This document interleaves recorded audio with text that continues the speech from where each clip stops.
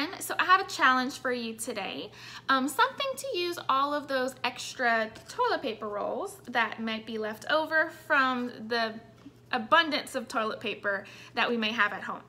Now, before you get started on this though, make sure you have permission from your parents to either gently pull the insert from the toilet paper roll itself to use, or if you just want to wait and then save up the toilet paper rolls as you have them complete, you can do it that way.